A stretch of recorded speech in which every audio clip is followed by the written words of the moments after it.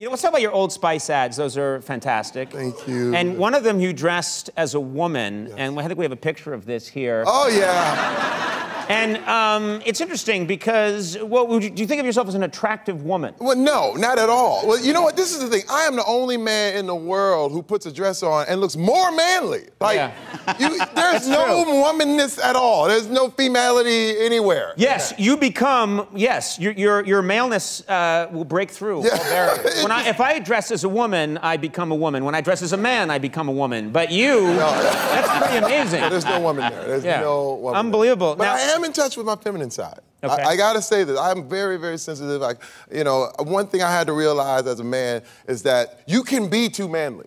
You know what I mean? All the guys. I know. Yeah, I'm so tough. It starts. Was that Sylvester Stallone you were just No, doing no, right it wasn't. That wasn't. That guy employed you. All right. But you can be too manly. You can be too gruff. And I have 4 daughters and a wife and the whole thing. And then I had to realize how to be more sensitive. And I have a little tea party with the kids, and I'm like, hey, girl, there you go.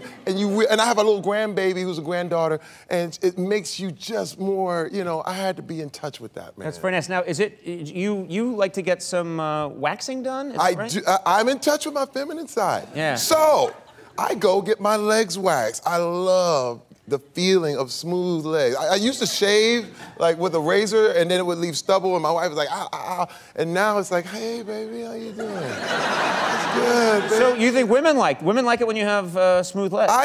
My wife loves nice, smooth legs. But you go to a waxing salon? I go to a waxing salon, and let me tell you, at first the pain was incredible, but you get used to pain.